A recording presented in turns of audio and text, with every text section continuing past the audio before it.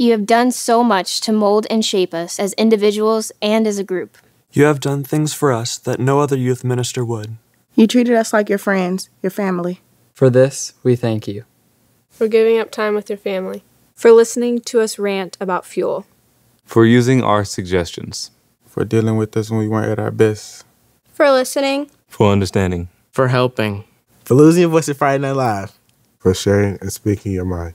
For having patience while lost on the non-existent streets of Pittsburgh. For giving us responsibilities and leadership. For taking us deeper into God's Word. For your creativity. For your patience. For your humor. For your guidance. For opening your home to us. For pouring out God's love upon us. For encouraging us when we were down. For preaching a relationship, not a religion. For sparking interests and bringing out talents in us that we didn't know existed. For investing in our spiritual gifts. For showing us who God is. From the bottom of our hearts, thank you. And though we're going to miss you, we thank you for following God's path in your life.